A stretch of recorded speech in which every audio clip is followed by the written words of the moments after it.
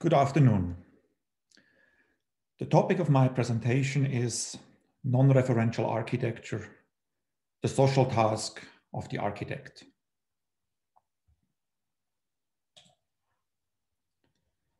I begin with the thesis of my presentation. First, the foremost social task of the architect does not lie in the economic, ecological, or the political. It lies in the designing of buildings that make people creative and extend people's possibilities. Therefore, the architect's social task is in the realm of the artistic philosophical and not in the organizational. Second, buildings can no longer be derived from a common social ideal because no such common social ideal have endured. We live in an increasingly non-ideological world. Third, today's architect is not of lesser importance, as we hear too often. The opposite is true. The architect is a mastermind of a team with the propensity to be a creative thinker. The architect's foremost social responsibility lies in the spiritual, speculative, and synthetic creative domain. Here, I offer a first interjection. Hashim Sarkis, the current artistic director of the Architecture Biennale of Venice, stated the following in an interview published in Arc Daily on October 14th. He says, "I do not think we have ever witnessed a moment where we have relied as much on architecture in order to capture our individual identities and project them out for others to see. Architects do change the world. They do so mostly by creating alternative worlds, wish images, as Sarkis calls them, for what the world could be," end quote. I'm not entirely sure what Sarkis means with wish images, but I think he too understands that the architect's societal contribution is not one as an organizer, a community organizer even, but as a speculative author who creates architectonic spaces in which people can think and imagine freely. As for the pamphlet Non-Referential Architecture, from which most of what I am going to present is taken, I want to preempt any misconception. The position taken in the book is neither utopian nor dystopian, nor has it anything in common with the Frankfurt School's legacy of critical theory, or worse, with its brainchild wokeism that disguises itself as liberalism, yet despises empiricism and open argument. The book, very straightforwardly, deals with the world as we find it today, nothing less and nothing more. To emphasize this position, I read a short section from the preface of the book. One other important delineation ought to be made. It is a limitation. This book on non-referential architecture is not an attempt to solve what might be perceived as larger societal problems. Despite the fact that it does consider the fundamental currents of the contemporary non-referential world in very broad terms, the book does not do this. It does consider the world broadly, but only with a view to demonstrating why non-referential architecture is the only possible way to make architecture today. However, the book does not alter or idealize any larger societal currents in any one direction. As a matter of fact, it very deliberately does not attempt to do so, as it embraces the world as it is and goes from there. We do not see ourselves as Weltverbesserer, starry-eyed idealists or do-gooders, nor do we think that this is the chief task of architects. This book aims to be as non-ideological as possible and strives to discuss architecture in our non-referential world as it currently happens to be, for good or bad. That's an excerpt from the book, from the preface. To dispel another misconception closely or more closely related to the discipline of architecture. Nowhere in the book does it state that architects cannot use references. It is a given that architects will always be influenced by one thing or another and therefore will make references. I have begun this lecture with its thesis and a little bit of positioning. Now, before I go on, let me say a few other things. First, I would like to thank you for taking the time out of your busy day to attend my presentation. Second, more specifically, I would like to thank Professor Dr. Marcelo Stamm for inviting me to give this keynote address for the practice-based doctoral seminar. I know there are other colleagues involved in this effort. So let me also thank Dorothea Ottaviani, Aram Betsky, Richard Blythe, Susan Piedmont-Palladino, as well as their maybe less visible helpers in the background. And the third and final thing I want to say before I return to the lecture, it has to do with the scope of today's presentation. When Marcelo graciously invited me to present the book Non-Referential Architecture, I proposed to him not to give a synopsis of the book. I argue that it makes not too much sense for me to do that, given that the book is a very short one, specifically written for busy practicing architects with little time. The entire book can be easily read in one evening or maybe 2 evenings if one is a slow reader, as most of us architects tend to be. I also have to say, I would probably not be the person who wants to abbreviate the book. This means also acclaimed architect Valerio Olgiati, with whom I have collaborated to conceive this book. We tried to write the book in a manner like a car designer would conceive a Formula One racing car. To make its argument, the book has exactly the correct number of sentences and words in that specific constellation as you find them on its pages. Not unlike a Formula One racing car has wings and fins located in exactly the correct place to drive as fast as possible. I would argue that the book is precise and deliberate. So if I now would change and subtract parts from the whole, I would make the book less effective. There is no substitute to read the entire book and try to understand it. So I could say today that my task today is to provoke you or your commonly held convictions sufficiently so that it rouses your sensibilities and you begin to engage with the content of the book. When the book appeared in 2018, I received a good number of notes from strangers. One of my favorite is still the one I received from Anka, an architect from Berlin who also teaches there at their university.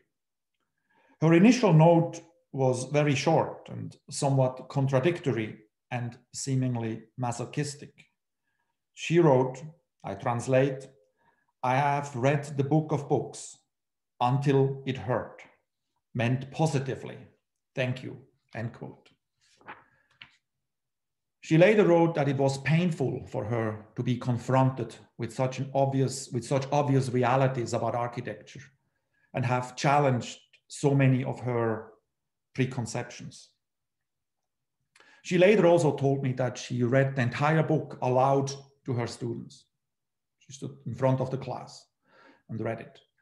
She also required every person in her own architecture office to read the book, and apparently there it caused heated arguments and a sort of a fight in her office.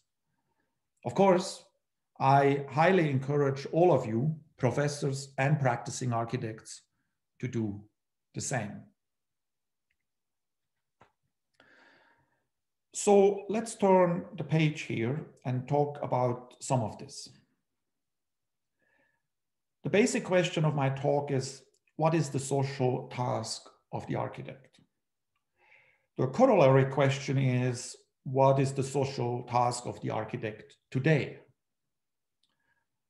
To give an answer to these questions, and this is also the structure of my presentation today, we need to attempt to understand and to bridge, A, how the major social currents of today's world are different from the one of postmodernity. But very important, and this is B, we also need to assert the nature of architecture. In other words, how do buildings fundamentally speak to us in order to demonstrate as to how architecture gains social relevance? I will finish with some concluding remarks.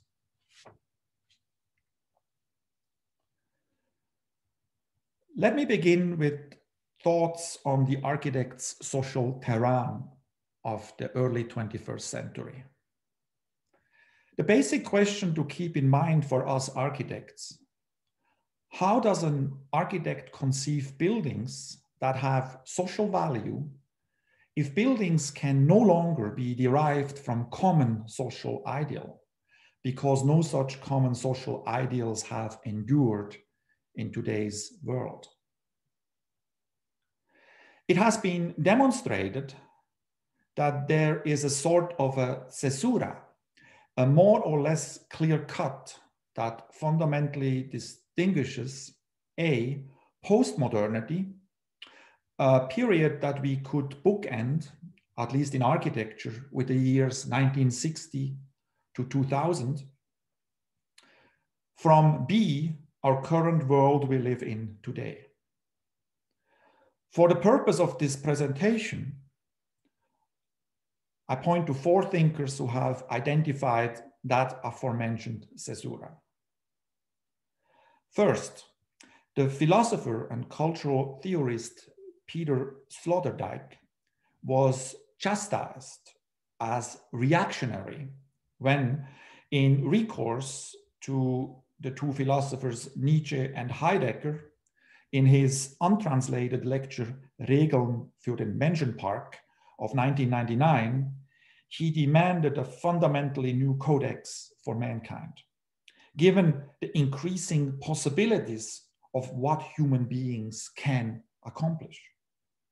With his lecture, Sloterdijk announced the end of humanism. Second, the political scientist and economist Francis Fukuyama raised a major storm when, in his 1989 essay, The End of History, he argued that the advent of Western liberal democracy may signal the endpoint of mankind's ideological evolution and be the final form of government. Fukuyama's thesis implies the end of ideologies. Third, Michel Houellebecq's scandalous 1998 novel Atomized, also known as The Elementary Particles, addresses the increasing and ever more radical individuation of the human condition in our world.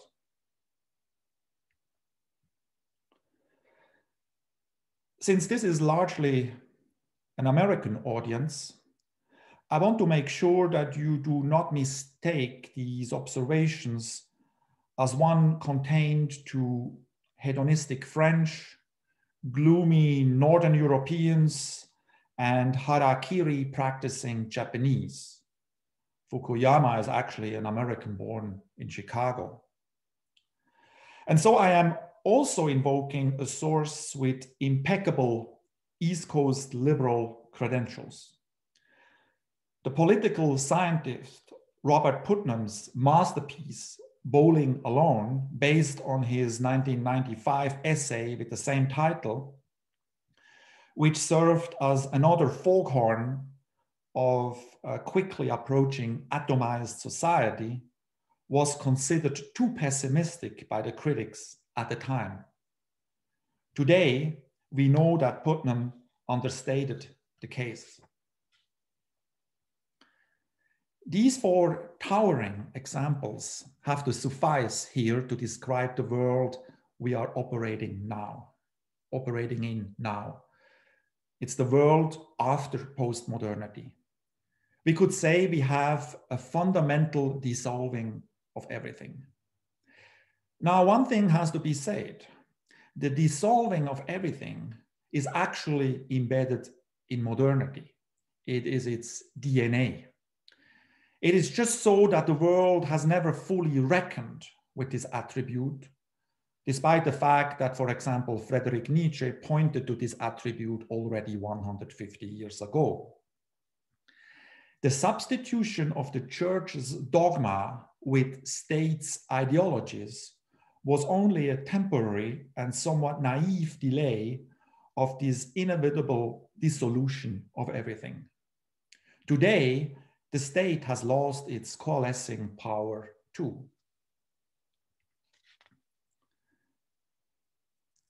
In architecture, Robert Venturi, Peter Eisenman, Bernhard Tschumi, Rein Koolhaas, and Jacques Herzog are the key figures who have prepared, in various ways, the ground on which we stand on.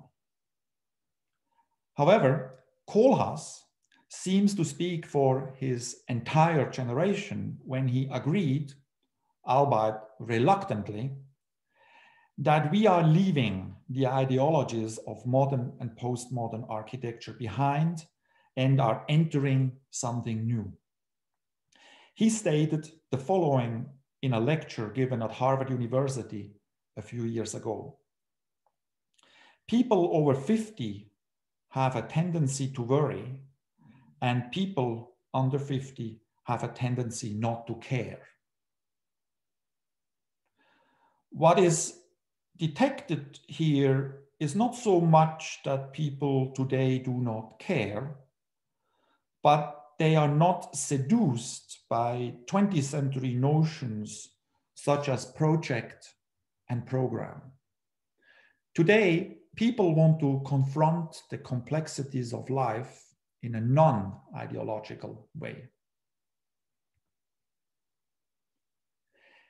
Here, I want to point back to Sloterdijk's brilliant analysis one more time, because what he discusses is also relevant for the social task of the architect.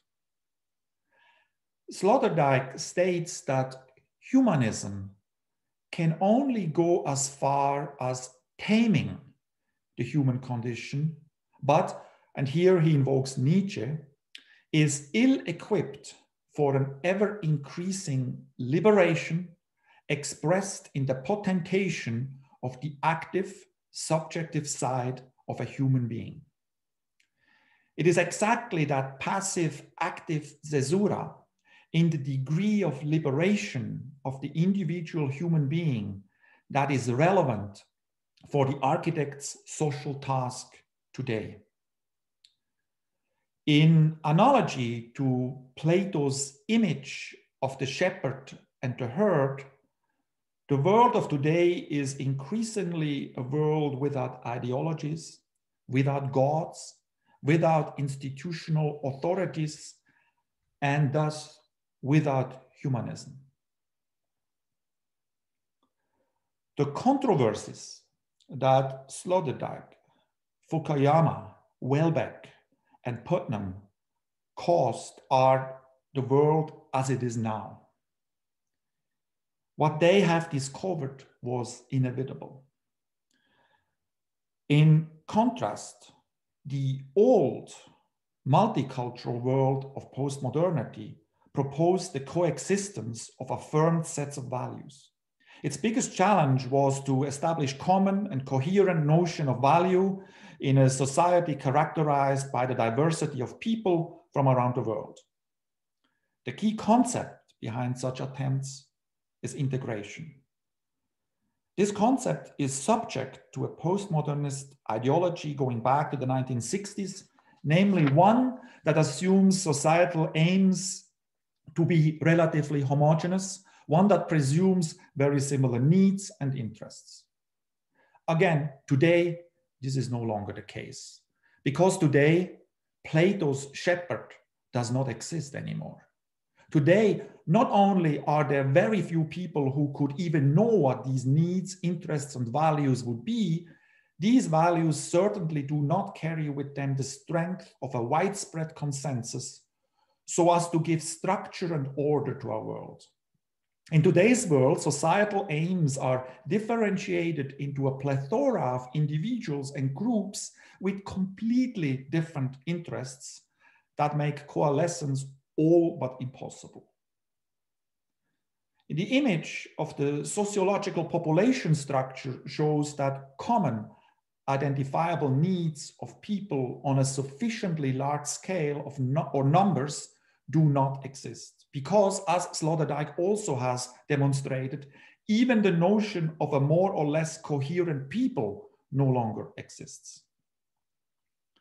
In today's world, we do not share a project or a program any longer, as we did fervently in the epoch of modernity, in architecture, exemplified quite well with the programs advocated by Le Corbusier, Gideon, Johnson, and Hitchcock, just to mention the most well-known. And critically, in postmodernity, essentially the discourse associated with the seminal year of 1968. We could say that we are living in an increasingly non-ideological world. This situation should perhaps be lamented, but it does not help to do so. You can lament the dissolution of ideologies, but it is more productive to understand this process as something liberating, as a sense of freedom and of a sense of new possibilities. It is an opportunity to make a liberated architecture befitting today's world. Here I want to interject again something I have already mentioned once earlier. The book Non-Referential Architecture, its thesis respectively, is not a negation, not yet another dystopian prophecy. In the context of this short lecture, I can only assert that here once more. However, I highly recommend to you to listen to philosopher Vera Bühlmann's lecture, I translate in English, In the Non-Referential, the Unbound Text and the Metaphysical Gesture, a lecture she gave in Austria this past summer, and one that is viewable on YouTube. I don't know Vera Bühlmann personally. I've never met her or spoken to her, but she is much better equipped than I will ever be to analyze the book and lay open its nuanced philosophical extensions.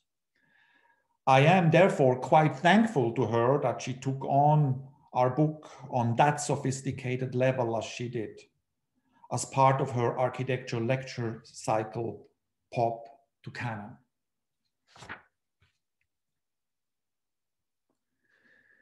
In any case, our non-referential world presents radical new challenges for the architect as well. The postmodernist architectural discourse confronted the socio-political complexities of urban life, but its proposals were aided by the accepted viability of the referential modern project. The task of today's architecture is a different one. Its buildings have to be significant in a world that does not embrace significance.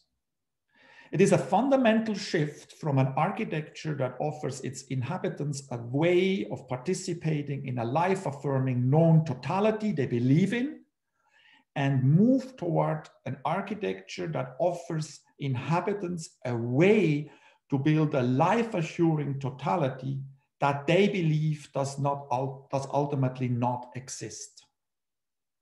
It must be asserted, it is the idea for one single building by the architect that is the only thing that gives meaning to that building. Like the herd with an absent shepherd, it is now the architect's task to design buildings that mean something. Not a fixed meaning or program, but to design buildings that trigger a sense about something existential about a person's life. This situation describes a new and undeniably difficult state in which we find ourselves today, but any attempt to resuscitate old societal models is futile.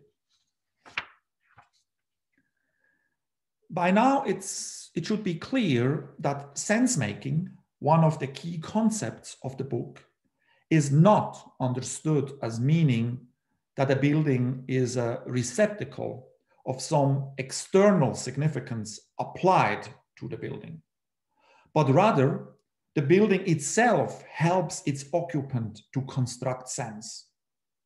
It is best to understand the building as an object that makes people creative.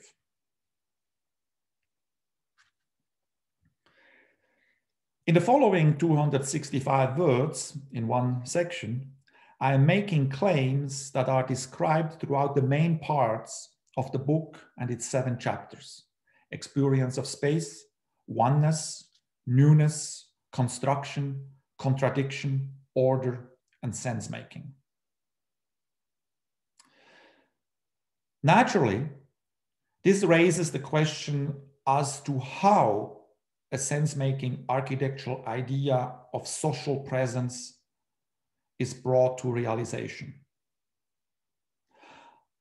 Architecture is a very basic physical undertaking and exists as a formal construct.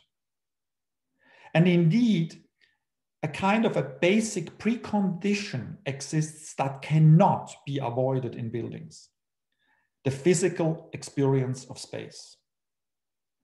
Such experience of space is an undisputed, as it were, raw material with which any building must deal. It is the key to architecture. It is the key to beauty, to sense-making, and also to social value. In this respect, by means of their presence, rooms give buildings subjective universality.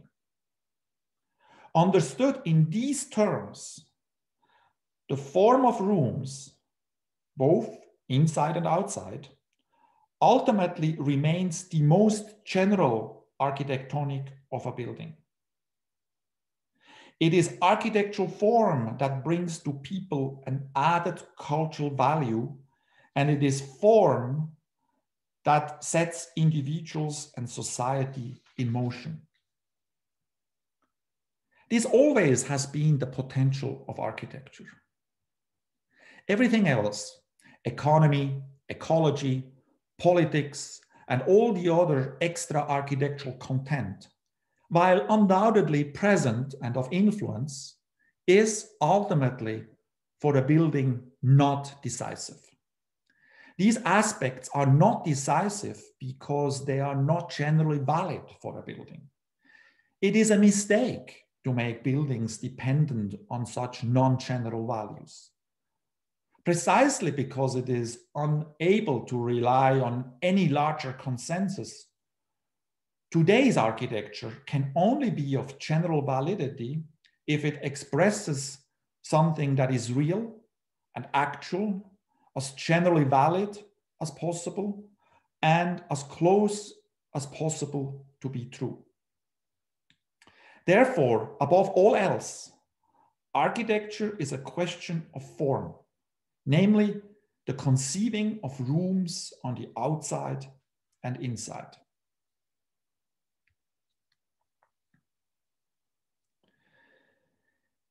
It is in the chapter on newness that describes the question as to what it is that allows an architect to fulfill his or her social task. Consider this: only a building that is new, a building that embodies a quality of something that has never been present before for a person in the way that they encounter it, has the power to rouse their power of imagination and to captivate them. It must be unequivocally stated that architecture must strive for newness in order to fulfill its social task. Now, how is newness defined? Newness is understood as an aspect of novelty, of a basic experiential cognition in a formal architectonic sense. In contrast, even if a building is well conceived and built with great constructive skill and perhaps also with great technological innovation, but does not have newness, it is only a work of craft and is not enough to fulfill architects' ultimate social task, namely to engage people in a dialogue and discourse and to make people creative. In contrast to this unequivocal recognition of newness for architecture, many new buildings are justified and defended as worthy by architectural critics because they correspond with certain ideologies or so-called schools of thought. This is an untenable situation in a world in which no significance can be gained through subscribing to ideologies. Rather than ascribing great value to buildings precisely because they fulfill prescribed and predetermined expectations, it is an aspect of newness that it touches people in a certain creative way that is fundamental and precedes any critical legitimation. It is precisely this social task and role of architecture that is the ultimate reason why buildings must have aspects of something new. Therefore, newness has a specific social task in architecture. Newness is the initiator that provokes the viewer of a building to engage in a discourse with the building and therefore with the world. Without newness, viewers will simply leave a building by the wayside, as they do with all buildings that do not contain something that engages them.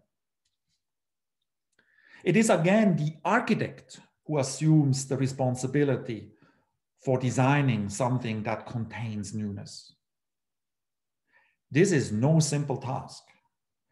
Newness requires a kind of a philosophical moment, inasmuch as architects expose themselves to a thesis that must contain aspects of newness.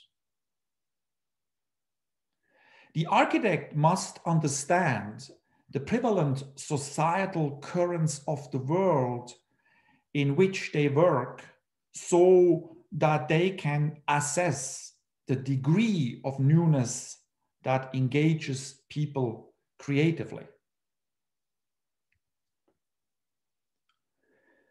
In a more extensive discussion of newness and the social responsibility of the architect, The book compares the work of Frank Gehry and Antonio Gaudí.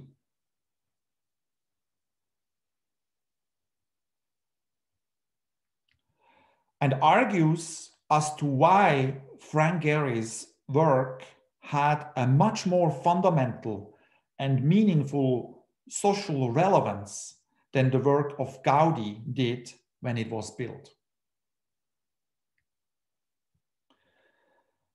The example, or for example, the fact that Frank Gehry was able to judge his times correctly and that his work was not rejected as being bizarre and absurd speaks directly to his capability to understand nascent societal currents, not unlike a sniffer dog who senses how far it must go to get to newness. The book argues to be able to do so, non-referential architecture argues to be able to do so, is arguably the most difficult social competence required of an architect. Therefore, the most important topic here in relation to newness is the architect's capability to access society's sensibilities so that they can conceive a building that has just the right amount of newness. Architecture should never be bizarre, nor can it be desirable for people to begin to associate buildings with the bizarre. It is an important and difficult question for architects to establish where exactly these demarcations happen to lie at any given time. These boundaries are constantly shifting and require a fine-tuned awareness of the current world on the part of the architect. The architect must know the world very well, otherwise they cannot creatively define newness. Needless to say, our non-referential world, in which architects are given very little guidance on what to do, makes the demand for newness even more challenging. But that is the task at hand. The architect has no other choice than to somehow become very attuned to the currents of the world. The architect must indeed become not unlike a sleuth, a sort of a sniffer dog, who can design buildings with aspect of newness of such a degree that they become actualized just prior to the moment when these architectonic formulations become acceptable to a sufficiently large segment of society. Once these formulations have become fully accepted and known to most of society, they have already relinquished their epistemological power to rouse people creatively. This process is accelerated today because digital communication seemingly enables everybody to see everything instantly.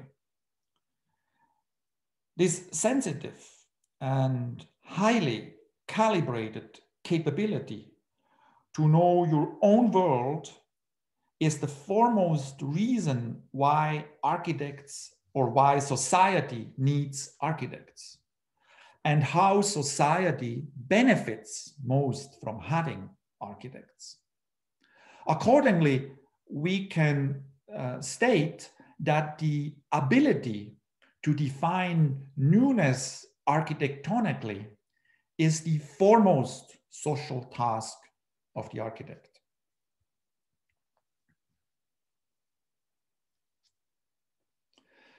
In conclusion, the need for architects who have the capacity to fulfill the social task as outlined above has only become supremely paramount in recent times, because, to use this metaphor one more time, until recently, the world believed in shepherds. Until the end of the era of postmodernism, about 20 years ago, the social task of the architect was largely contained within the discipline of architecture, in the sense that it helped to move architecture within the ideational boundaries of a given epoch. Until the end of postmodernity, the architect was firmly embedded in the more or less fixed societal, philosophical, and professional aspiration of any given society and its culture. The architect's task was to build for those common societal values. This should not be understood as meaning that in the past, even the best architects were mere building facilitators. It means that even the most admired and most provocative architects had the benefit of operating in the relative stability of more or less fixed sets of societal values. It was a source of comfort that architects could deduce larger societal currents for their own work. In lapidary terms, it may be stated that architects knew what they had to do. The formidable task of the architect was to design beautiful and sense-making buildings as exemplifications of one or the other world conception. What is different today is that the architect has no ideational apparatus that predefines what ought to be embodied in buildings. Yes, architects have always been form givers to society to some extent.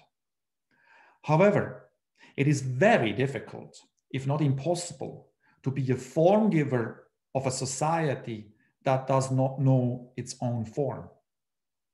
Therefore, today, the task of the architect is to modify expectations and to frame our lives. It is because of that societal shift towards the atomized, to use Welbeck's thesis, that architects must be authors for the most basic human existential quests. Accordingly, just as their work is always public and never private, the architect is always a public figure. The architect is not characterized by any kind of asocial reclusiveness.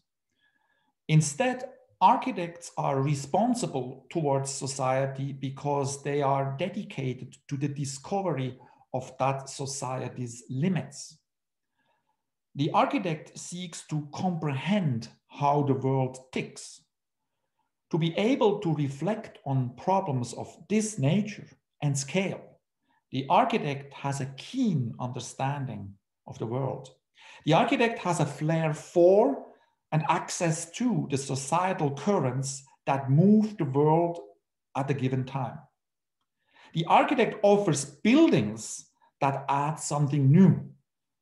In the common terminology of today, we could call it cultural added value that make people think and thus bring movement to a society.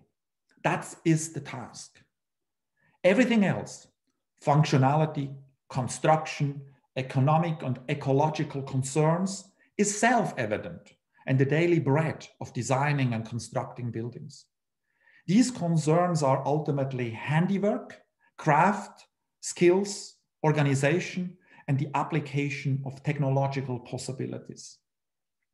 However, a building is only culturally and socially valuable if there is also a speculative dimension. This is created through artistic and scientific innovation. Architects have a primordial task that they cannot give away. Architects cannot give away that task because there is simply nobody else who could meet this challenge. Thank you.